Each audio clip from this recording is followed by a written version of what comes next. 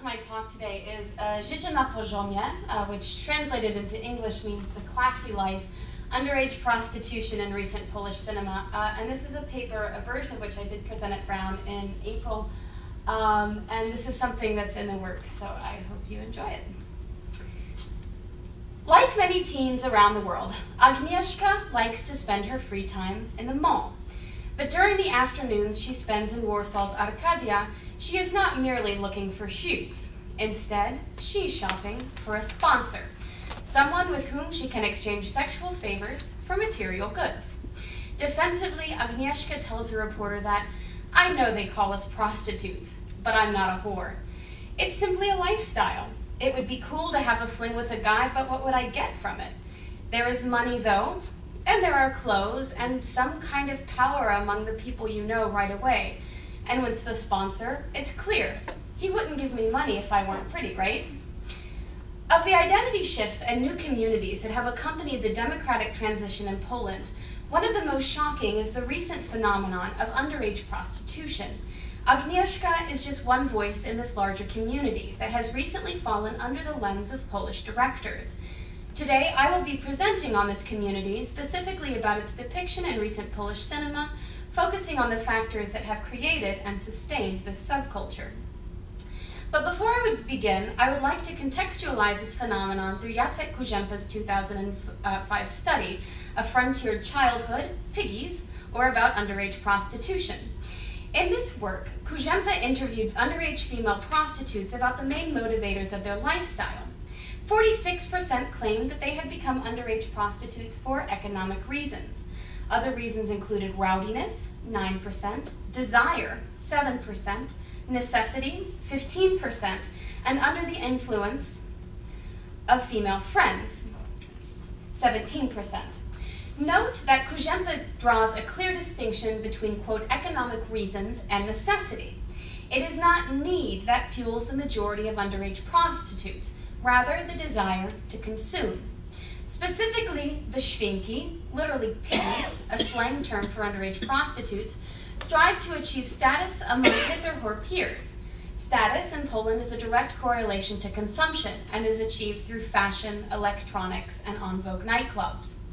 Status has become an obsession among the post-Soviet youth in Poland and a commodity to be purchased by those who can afford the lifestyle. Without money, świnki use their only currency, their bodies, to achieve this status. Consumerism, Kurzępa postulates, has also played an important role in the popularization of premarital sex, traditionally taboo in Roman Catholic societies like Poland. Increased contacts with advertisements and TV shows has created, quote, a green light for sexual freedom for viewers, especially for youth. In this way, consumerism has a twofold effect on the rise of świnki. Status motivates their lifestyle, while advertisements legitimize it. 3 recent films, Kasia Rozłaniec z Galerianki, The Mall Girls, Robert Gliński's Świnki, Piggies, and Jarosław Sztandara's Luksus, Luxury, artistically take on this phenomenon. And since I'm assuming none of you have seen these films, I'm going to do just a brief introduction to each of them. The Mall Girls, Galerianki, a film that was made in 2009, follows Alicja, a 13-year-old girl who has recently moved with her family from the countryside to Warsaw. As she struggles to be accepted into her new school, she falls in with the Galerianki, who exchange their bodies, like Agnieszka, for clothing, makeup, alcohol, and electronics. After Alicja rejects her classmate Michał, who represents a morally superior alternative to the Galerianki lifestyle, she must face the tragic consequences of her decision. And if you look here at the picture, I didn't want to include trailers so I could actually have time to talk. You see here, Alicja is on the right. She's wearing a jacket and jeans and is regularly dressed. And then the 3 girls that I guess are to your right, they are the Galerianki. These are the mall girls. And you can see the way they're dressed. They're wearing expensive clothing. They're wearing, at the time, what was very fashionable among the youth in Poland. So you can see here the depiction of the difference. And they're in a mall when this is taken. Okay, the second film, Piggies, tells the story of Tomek, a 15-year-old who lives on the Polish-German border. In order to impress his new girlfriend, Marta, he becomes involved in illegal smuggling activities and finally succumbs to the pressure to prostitute himself to middle-aged German men across the border. After Marta leaves him for an older, richer Polish man, Tomek becomes a pimp. Soon thereafter, his closest friend Chimny, the Dark One, who introduced him to the world of prostitution, dies after sustaining fatal injuries at the hand of a sponsor. Tomek is soon arrested by the German police. And here we see Tomek on your left, and then that's his girlfriend Marta, who leaves him. And finally, Luxus, or Luxury, is about 17-year-old Luxus, who has become too old for his pimp. Rather than casting Luxus out on the street, he takes him to Warsaw Central to recruit quote-unquote fresh meat, including Młody, literally young boy, a homeless but moral youth living at the train station. After vain attempts to prostitute himself in Młody, Luxus reluctantly returns to his pimp, bringing him Młody as a reconciliation gift. Młody, though, is able to bind the pimp, and he and Luxus run away to an unsure future. And in this picture, sorry about the quality, you see Luxus on the left. He's very concerned, and then you can see Młody, who's trying to give him sausage. But he won't take it because he's too wrapped up in what's going on. Okay, so following the 1989, the influx of consumerism has been accompanied by the rapid creation of an infrastructure of, quote, non-places. According to Marc Auger, it is in the non-place that supermodernity naturally finds its full expression. The anthropologist creates a dichotomy between the place in the film's home and the non-place, and these are the mall. This is a traditional, typical mall in Poland. I think they look the same everywhere around the world. The border. This is the Polish-German border at Frankfurt am Oder. And the Warsaw Central train station, which is a transitory space. So Auger postulates, if a place can be defined as relational, historical, or concerned with identity, then a space which cannot be defined as relational or historical or concerned with identity will be a non-place. By taking up residency in these non-places, underage prostitutes have become passengers in a perpetual present. In this space, the passenger has a simultaneous experience of a perpetual present and an encounter with the self. Encounter, identification, and image. He is the well-dressed 40-year-old, apparently tasting ineffable delights under the attentive gaze of a blonde hostess. In this way, the protagonist's identity becomes merged with these non-places. They see themselves donning designer clothing, taking expensive trips, drinking the finest cocktails, and living the classy life, all at the tender age of 13.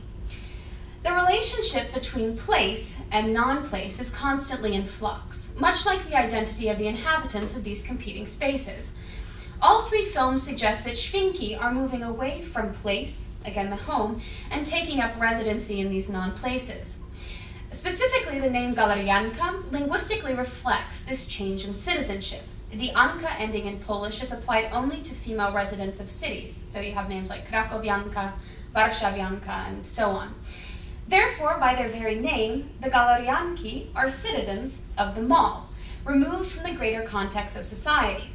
In Luxury, neither Luxus nor Młody are given first or last names. They are known only through the characteristics with which they have been labeled. So Luxus, of course, means luxury, and Młody, because he's 10, is called the young boy. Similarly, in Piggies, characters lack family names and are referred to in the credits by their relationship to Tomek, suggesting the absence of any real familial ties. The non-place, then, is used as an escape from dysfunctional daily life, where traditional providers of moral norms, family and school, are portrayed as either ignorant or completely helpless in the face of the demons of Western-style consumerism. Subsequently, there is also a shift from traditional moral values toward the centrifugal forces of mass commercialization. Milena, the leader of the mall girls, has created her own moral standard. She believes that, quote, love in our times doesn't exist.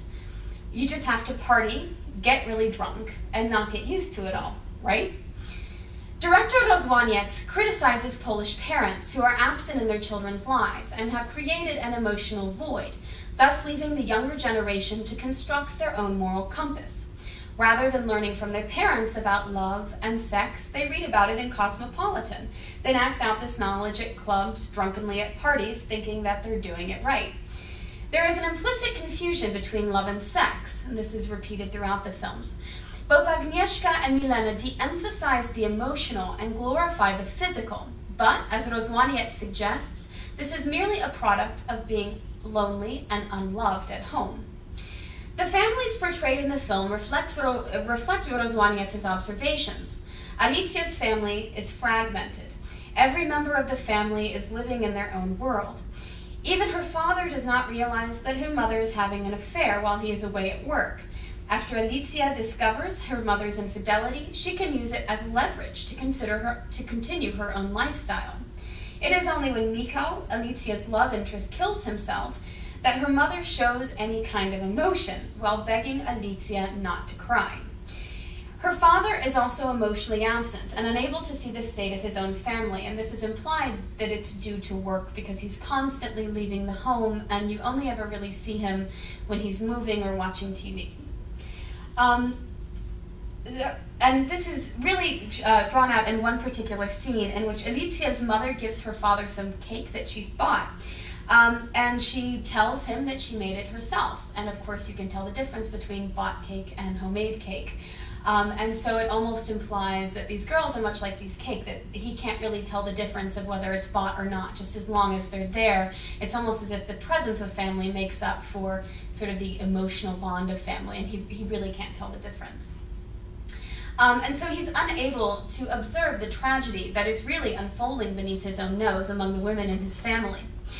In The Piggies, Tomek's life reflects Alicia's. His parents, like hers, are absent or too overworked to be fully cognizant. His father is striving to become a soccer trainer, subsequently doesn't work, therefore is financially unavailable. In order to make up for her husband's dream, Tomek's mother is forced to work extravagant hours to provide for her family, making her emotionally unavailable. Lacking support from his family, Tomek turns to school and the church for emotional and financial support. At his German school, he is an active student and is fundamental in building the plans to create a state-of-the-art observatory for which he's trying to get EU funding. When his teacher is unable to procure the funding for the telescope, Tomek becomes disheartened. Desperately, he turns, like many Poles, to the church. Rather than truly listening to Tomek, the priest is dismissive and appears only interested in garnering youth members. And in this scene in particular, he says, well, if you bring Chimney, your friend, then maybe we can talk about it. Because Chimney never shows up, of course, the priest loses interest and just kind of forgets that this promise of funding ever occurred. And really, it is only on the club in the border, where Tomek meets Marta, he feels a sense of solidarity and community. And when everyone else seems to have forsaken him, he chooses this lifestyle, and subsequently the Świnki lifestyle. Młody, unlike Tomek and Alicia, does not have a family. He's homeless, and makes a living by convincing travelers at Warsaw Central that his dog is ill and asking for money for medication. Despite his roots, of all the film's protagonists, he is easily the most traditionally moral. Another striking example of the dissolution of traditional Polish values. Why is it that these characters that have families are essentially immoral, whereas this young boy who has no family really is the moral, probably the moral standard, the traditional moral standard from all of the films? He, in his own way, works respectfully to survive. I'm not sure what a phenomenon this is in other places, but in Poland, if you're homeless, if you sell things and you have the tendency to make a living, it's respected a little bit more than stealing, for example, especially if you're young. And these are just my observations, having spent time in places where this occurs regularly. In asking for money, he neither harms himself nor others. So his life, which is lived in and around the train station, is essentially supported by charity. Although, like Luxus, he could be tempted to become a Świnka and live the classy life, he refuses.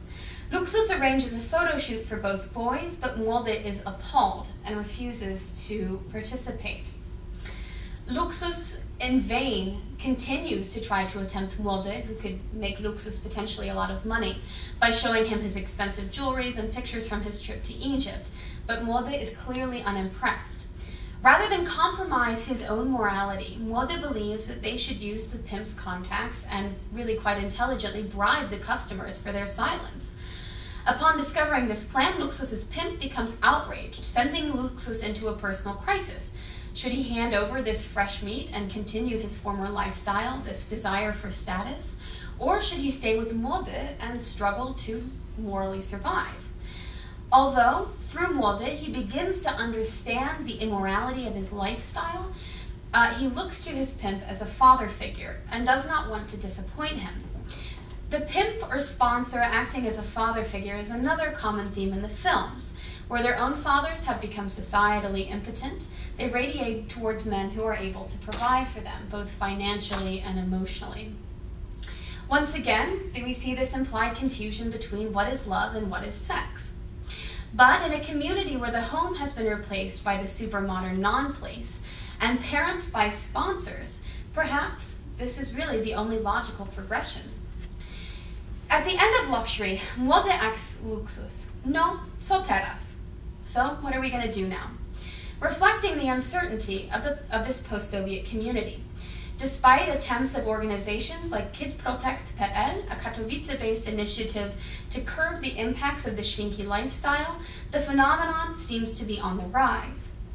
Now, for those who are of age, of course, websites like szukamsponsora.pl, I'm looking for a sponsor.com, make this lifestyle much easier.